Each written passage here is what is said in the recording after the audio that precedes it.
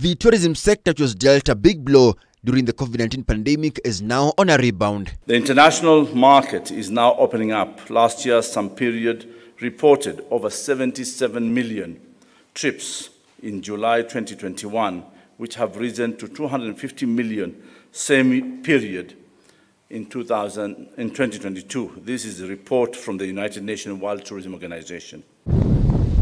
The upsurge in the number of arrivals was given a push by the vaccination drive undertaken by the government, which led to the reduction in COVID-19 cases.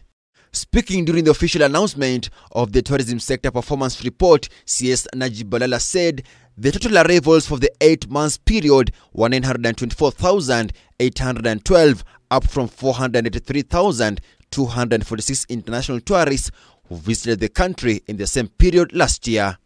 So between 2021 and 2022 is 91% growth.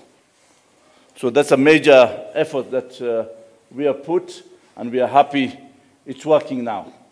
This year, January to August, we received, in terms of value, 167 billion Kenya shillings, compared to the same period last year, which is 83 billion Kenya shillings. You have seen the number has doubled there.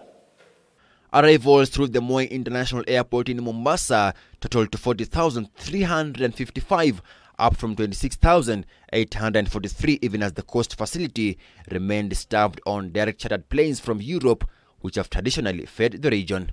The top 5 international arrivals by country are USA at 15%, Uganda at 9%, the UK at 9%, Tanzania at 8%, and India at 6%.